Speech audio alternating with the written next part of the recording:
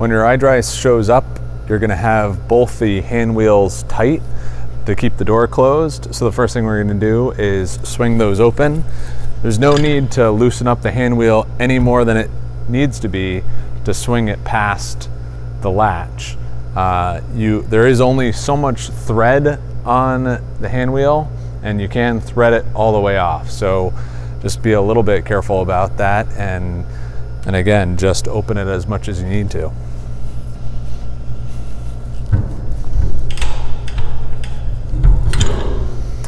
Once you get the hand wheels off, you'll be able to swing the door right open and take a look inside.